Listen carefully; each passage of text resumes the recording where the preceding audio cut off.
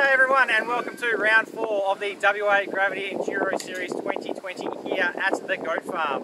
It's going to be a very exciting round tomorrow. There's a bit of breeze out today, but we've actually had a lot of sunshine, which has been fantastic. We are expecting a little bit of rain tomorrow, so please make sure you are wearing the right clothing, or if you're spectating, make sure you've got your big poncho on and get ready for some wet weather riding, which we're really excited to do.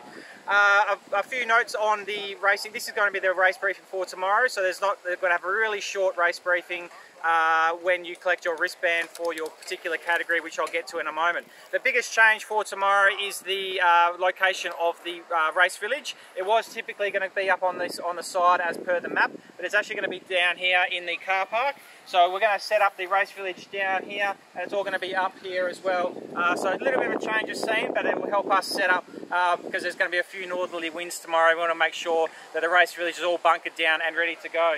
So the parking will be just divided over a little bit over there as well. You're still more than welcome to park in for the majority of the spot. We'll have all our gates open as well to make sure that there's plenty of parking opportunities for you as well. But just make sure you can carpool where possible, because parking is always limited here. There's also another parking spot down on the corner of Scott Street and Great Eastern Highway, so please feel free to go there, and then it's only just a short ride in as well. When you come to the race village tomorrow morning, please make sure you collect your race plate and your wristband. Make sure your wristband is securely fastened on your right wrist. Make sure it's nice and tight, because if it is lost or damaged, we unfortunately have to issue you a $120 replacement fee, so please look after those wristbands.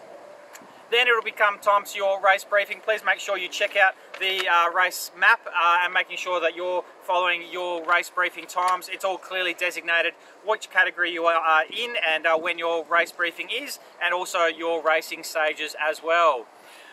Then we will get on to a little bit of the details about the racing itself. There is only one stage attempt permitted per stage. If you suffer a mechanical or if you slip off or anything like that, please make sure you go race through to the bottom of the stage and tag off. It is only one stage attempt per stage, so please make sure you're doing the right thing, getting all the way down to the bottom, and then you've got all your cumulative time coming together and all your points as well for the series standings. Please make sure that if you are doing a little bit of sneaky practice in the morning, you stay clear of stages 6 and stage 7. That's where our whippets will be racing first thing in the morning. So there's absolutely no practice permitted on stages 6 or stage 7.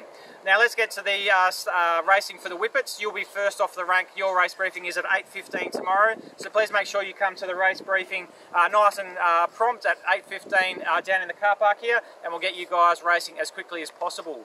We want all the fast riders, or if you're in the top half of all the whippets racing, to go to stage 6.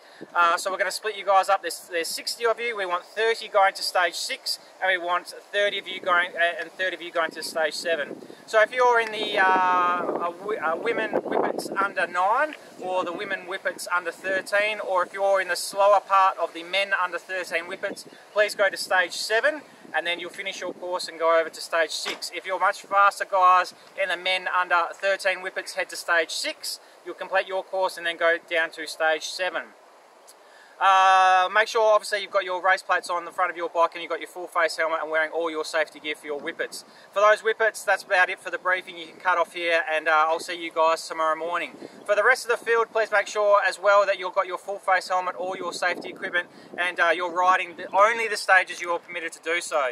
We'll have your race briefing will again be very short in the morning. We want to make sure you guys are ready, locked and loaded, heading up to those stages as quickly as possible. We want to have all our racing done, even though we have said estimated finish is 1:15. We really want to pare that back as quickly as we can. As soon as you finish your race, come back to the race village and check in your timing chip. Then you'll get your race printout, and then as soon as we've accounted for all those riders, we really want to have our presentations on as quickly as possible to avoid any storms that might come in the afternoon. The ambulance will be located here as well. If you need any first aid attention, and you can make your way here, come back to the race village. We do have the paramedics here. We also have the St John ambulance as well. So we've got a few crews out again tomorrow, as we had at York. As well as for the safety side of things, spectators, please make sure that you stand at least 2 metres off the trail at all time. The riders can get a little bit creative and choose different line choice that you had no idea was possible, so you don't want to get cleaned up. So please make sure, spectators, you stay at least 2 metres back from the stages at all times, and spectators, please make sure you're wearing your poncho or other wet weather gear because it might be useful to have that tomorrow. And just a reminder, guys, this is enduro racing. That means we are sticking to the trails at all times. We've been out here bunting for multiple hours trying to get all this course set up, so please make sure you respect our bunting and stick to those trails at all times. Anyone caught leaving the track in any point to try and cut corners or cut lines will be instantly disqualified, and you'll be banned for 2 rounds. So please make sure that you stick to the courses that are clearly lined out with the bunting. If you do accidentally come off the track, please make sure you re-enter the track where you came off, so there's no shortcutting, no line cutting or anything like that. Obviously, a huge thanks to our sponsors, Lingo Longer Bike Park and Empire Cycles, and huge thanks as well to the support from Frank's Mountain Bike Apparel, R&R Suspension Specialists, Prestige Loans and Wealth Creation, Loose Riders Perth, Jump and Pump Nation, Specialised, CMR, Tech, Bike Collect, who will also be here for some mechanical support tomorrow, Bell Design and Construct, and the Humble Bike Co. As usual, we really want to make this a COVID-safe event, so if you can, try and stay at least 1.5 metres from everyone out there. Please wash your hands. We do have some hand sanitising stations around here as well. And if you're feeling unwell, please make sure you let us know and pull out of the event. We will transfer your entry to anyone who's unwell. We want to make sure that everyone who is here is fighting fit and healthy to make sure that we're limiting any potential spread of COVID-19 that could be within the community. Fortunately, we are in Western Australia, which is the best state in Australia, and we haven't got many problems with that in that regard. Toilets are down here as well. Parking is all here. I've been through all that. We will have a little bit of water, but please, as usual, make sure you are self-sufficient, bringing all your water and all your essentials that you need to when you're out racing or when you're out on the trails.